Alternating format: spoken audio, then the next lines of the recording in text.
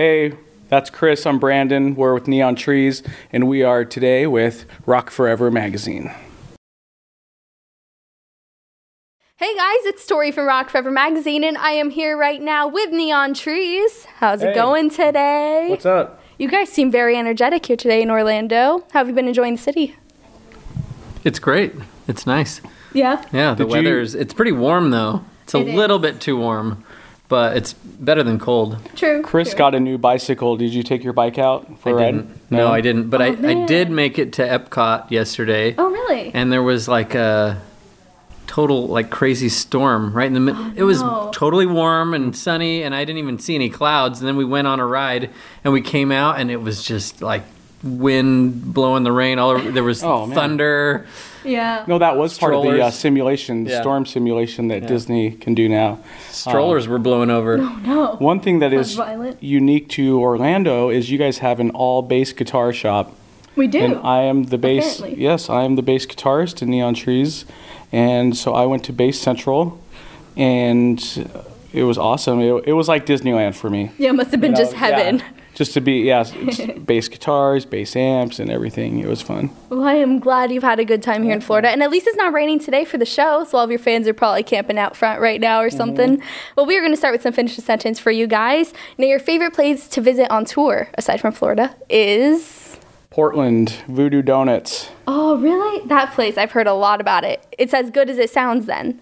Oh yeah, it's some of them are fun rather than like this is the most delicious bread that you'll ever eat, but sometimes it's just about the fun that goes into it. Right. And aside from Florida, I really enjoy New Orleans. Yeah? I love the food there. Well, you know what? It is Mardi Gras here in Universal right now, so I guess we sort of get a taste of New Orleans for a little while.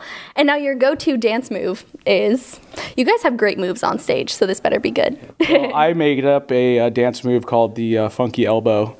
So Can we demonstrate, or is there not enough space on this couch? It's just kind of dancing around, but then, just kind of throwing some elbows out. I think everyone's done it at some point. It's very 70s inspired. Guilty of that. Yeah. How about you? I think the grab the one foot and jump over it with the other. Yes! That's like That's a kid and definitely, play. that's the go-to. I'd call that the kid and play or the hacky sack, something like that. Nobody doesn't like that move. True. Very true. And now, you're the most starstruck when you met? I think... Well, Yoko Ono, that all I could say was Double Fantasy, which is just the name of her record. That would be like me seeing, Tommy Lee Jones and just being able to say Men in Black. Say, yes, I was in that movie. But anyhow, so yeah, I was just so nervous that that's all I could get out was her album title. What about you? Starstruck moment, I'd say, is a tie between Slash and Conan O'Brien. Two very different ones. Yeah. That is Although for sure. they were on one episode together. They went Craigslist shopping for a guitar, showing up at people's houses. It was hilarious. Oh my gosh. Well, how'd you end up meeting both of them? Was it at the same time? Nope. Okay, no, it was not. But it was awesome. We played Conan's show, and we met Slash on the roof of a hotel in Hollywood because he was hosting an outdoor concert event. And we were playing. Yeah. Oh, that's awesome. Just hanging out, with Slash. And he's actually really nice. Really? Yeah. Awesome. And now, the craziest rumor you've read about yourself is, or about the band in general? The craziest rumor, well, definitely, stuff about, Tyler and Elaine being together or people whatever. shipping it, I guess? Oh, yeah. Yeah, so that's obviously never true. But Nope.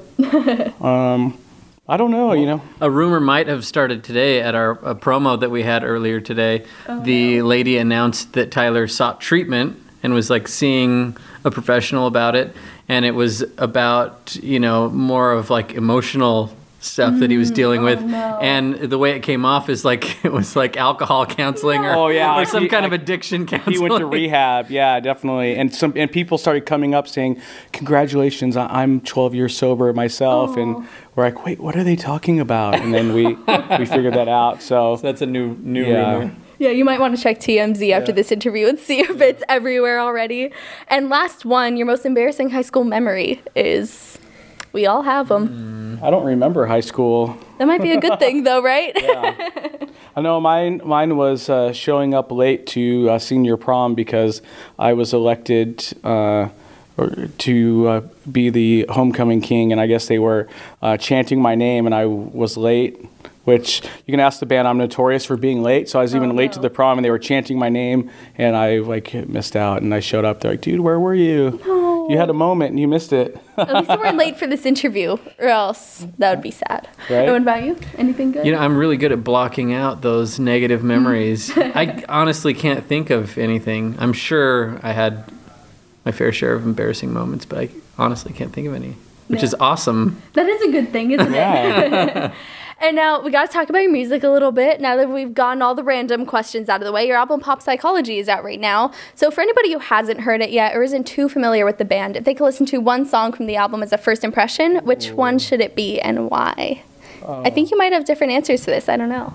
I think track 1, which is Love in the 21st Century, I think it's just an instant catchy song that just feels good. The first time I heard the melody of it, I was sold.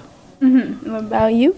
Yeah, I'd say for this direction of the album that we wanted to go in, that Sleeping with a Friend, for us, because there are some of those songs that sound like, hey, this is Neon Trees, and then we wanted to, throw something new in the mix as well. And for me, when I first heard Sleeping with a Friend was a demo, I thought, oh, you guys just master this. Mm-hmm. Like I hadn't even played on it yet, and I thought it was so good. Like I don't even need to. I wasn't even thinking about myself. Yeah. Because usually it's like, well, I got to be part of this. I got to be part of everything. And it was so good that I thought I don't even need to play on it. Just put it out. It's so good. Yeah. But we ended up obviously, redoing it and then putting it out. So, but it is hard. There's so many, because I also think Living in Another World is just a great snapshot of the band, working together as well. So. Yeah, and that one, Sleeping with a Friend, has definitely become a fan favorite. And I think that's the best song live, too. Yeah, even though it's like on the album, it might not be my number one pick. Mm-hmm. Live, I think the energy of that song is really good. Mm-hmm. Yeah, so I'll find out tonight at the show. Yeah. And anyone else who's going to any of the tour dates, hint, hint, you probably should. Yes, you should. Yes, definitely. Well, because we've had this thing recently where, like, for the shows that haven't been sold out, someone will say, oh, I really want to come to the show. Like, okay, yeah, well then come. Well, but I haven't been able to get tickets. Okay, it's one thing, like if you're gonna ask, like just ask, right. Because we love to, when we can accommodate people or do giveaways, like we love doing that. But for someone that everybody knows a friend with internet access, right? Yeah, it's like, hey, you can buy a ticket, but if you really can't, like then say, right. But It's just a funny thing, because they're kind of like standing there waiting, like, well, will you get me in? Mow some lawns and come see Neon Tree. And I did actually hear in some other interviews that your singer lyrically was inspired by some therapy sessions, as you had sort of mentioned earlier.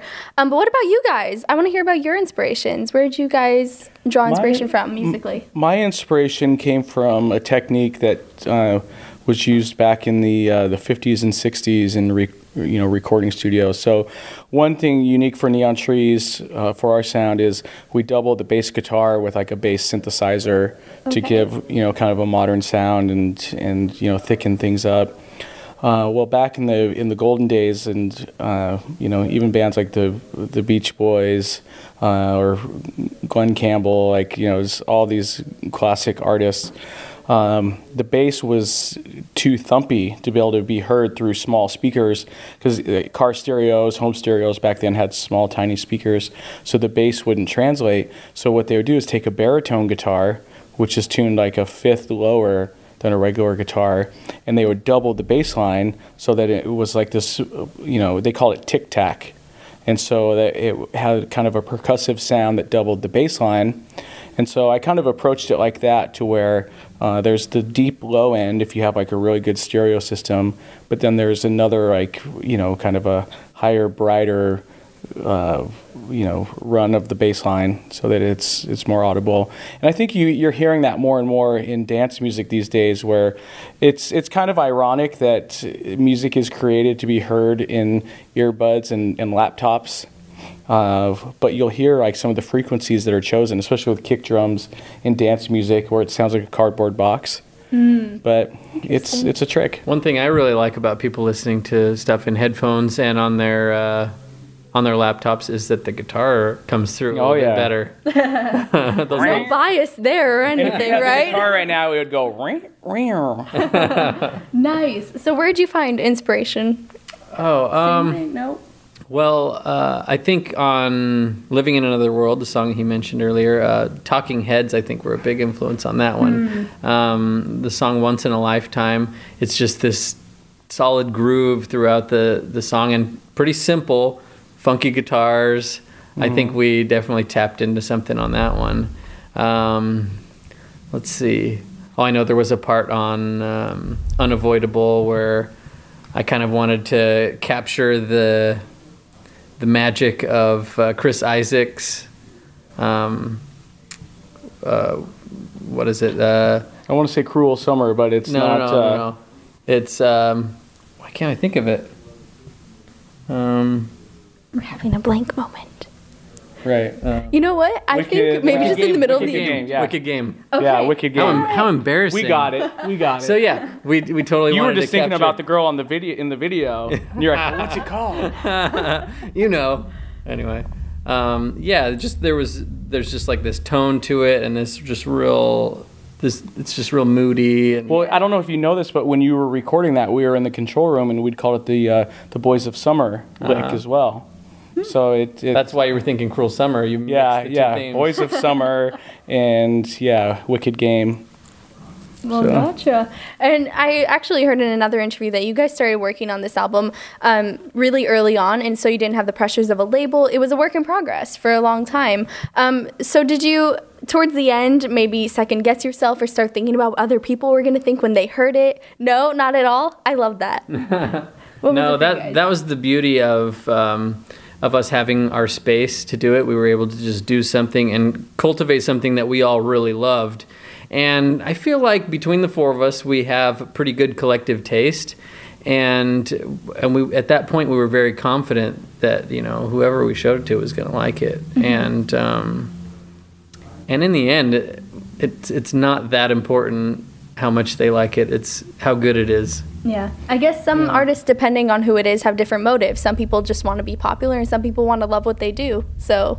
Yeah, well, I've read in interviews before where people said, if we were the only ones that heard this, like we'd still put it out, we'd still be happy with it. And I never understood that because I thought, well, of course you want everyone possible to hear it. Right. But it means something else, and it's and with this record, I finally understood what that meant. Yeah, you don't want to compromise your sound or your direction just to satisfy people. Right. But if you can make it your own and be happy with it and, please the masses, that's obviously the goal. Yeah. So what did you guys do differently on this album compared to previous releases? How did you sort of grow this time around?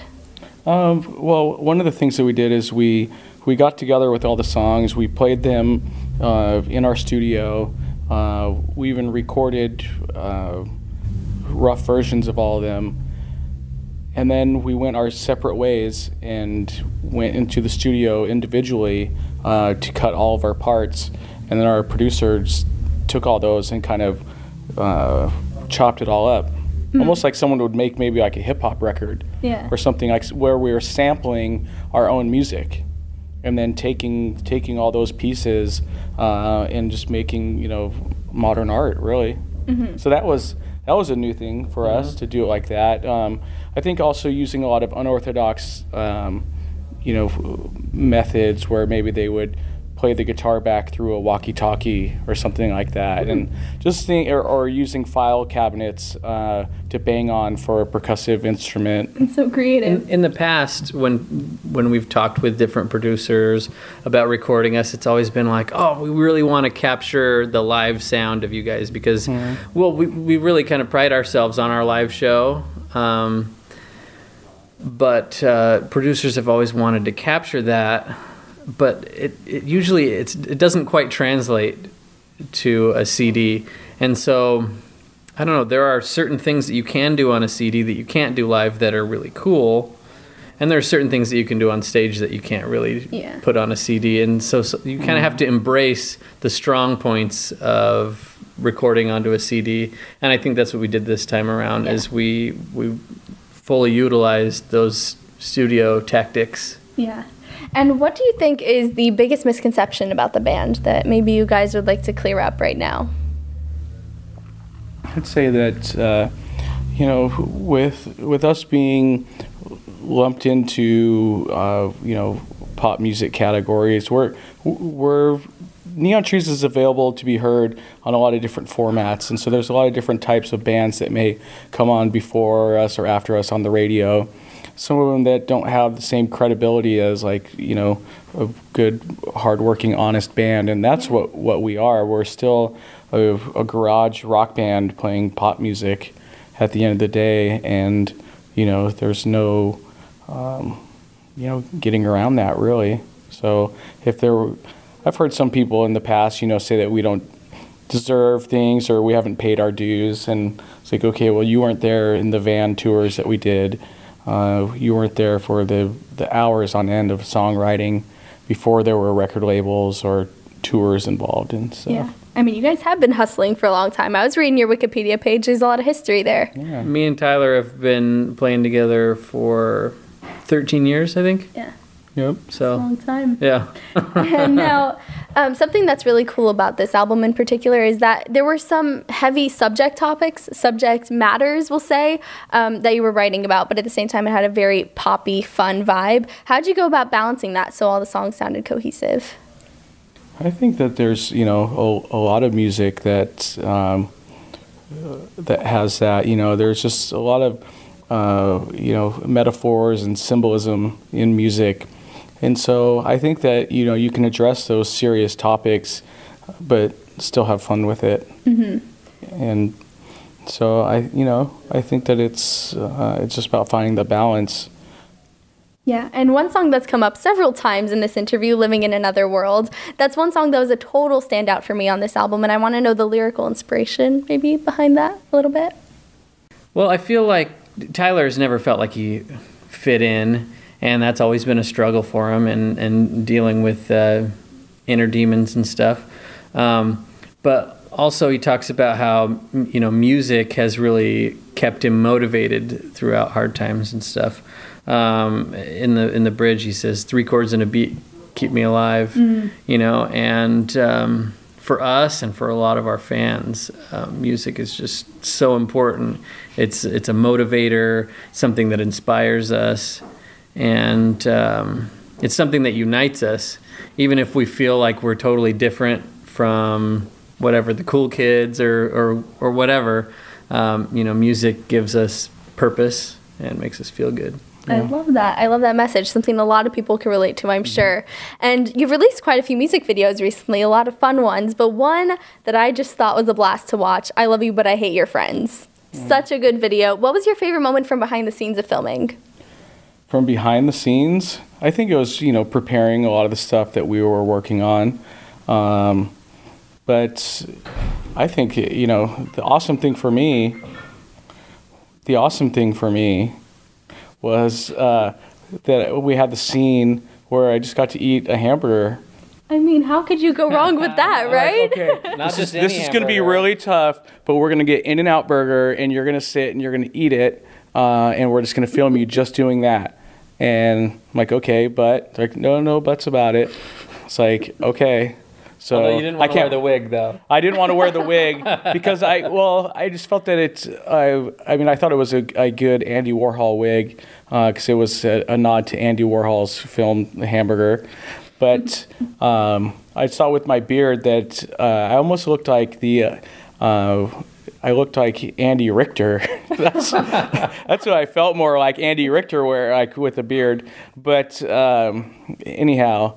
it worked out. I can't wait for this. We have to make a sequel just so I can eat more hamburgers during videos. I mean, really, isn't that just the best part of being in a band? Just eating the burgers on the music video sets? Right? Probably no. Why Not. And what about you? Did you have any fun scenes you like a couple to share? things. I really liked the nod to Gallagher that I got to play by smashing the watermelons. That was super fun, hamming that up. And then also, we were talking about the scene where Tyler's eating a banana and I'm crying. Yeah. We joked about me working up a cry bubble, where like a spit bubble when I'm crying. Ew. And then I actually did it. No. And so that's, if you blink, you miss it. But there's a cry bubble.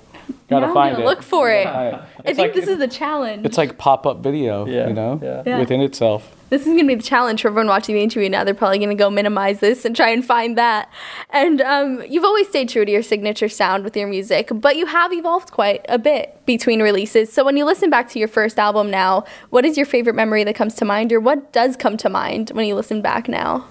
I just think about when we all moved into my parents' house in California for, I don't know, like 6 months or so. And we practiced every day and wrote a song a week. And half of what is on Habits is from those times. And so we were really close at that time, for better or for worse. We were kind of at each other's throats at some points, but it was also like a good bonding experience for us, and we grew a lot musically. Yeah. And so like those times are very real. Whereas, you know, songs that we do now, like, we're comfortable, we're having a good time, we're able to tour, live our dreams and stuff like that. So there's like, well, that's awesome. But the other times, you know, are very... It's more in your face. kind of. And it goes deeper, Yeah. you know, on a personal level. Yeah. Well, it's cool because I was the last one to join the band, and they were already living in the house. And so then I moved in, and I think within a couple months, I knew them better than people I'd been in bands with for 2 years. You know, just because of it was a lifestyle. Like being in Neon Trees wasn't just a band; it's a lifestyle. That's how it was, man. Gonna make a shirt. Exactly. And you guys are on a headlining tour right now. I assume it's going good so far, right? Yes. Going great. Yeah. Well, what are your plans for right after this the fans can look forward to? After this, we're gonna make another video. We're not gonna The tell sequel? you. Well, even if it's not filmed, we'll just make sure. We always talk about it. We want the In-N-Out truck to come to like one of our productions sometime, so maybe we can work on that. But yeah, we'll do a video for our next single, and then just plan our international stuff. You know, that we hope one of these days that we'll get to go to Mexico and South America. And we'll go back to Southeast Asia, Australia, stuff like that. Awesome. Sounds exciting. And anybody who wants to follow you on your Twitter, Facebook, find your music online, you want to give a shout out to all your links? Yeah, you can follow us on Instagram at official_Neon Trees. You can also hit us up on Twitter, just at Neon Trees. You can also hit me up individually at Neon BMC. Chris Cordley. Yep. All right. That's it. Cool. Peace. Well, thank you guys so much for hanging out. This has been awesome. Everybody watching, check out Neon Trees. If you haven't already listened to their album Pop Psychology, you must. And subscribe to our channel for more interviews. So I'll see you next time. Bye.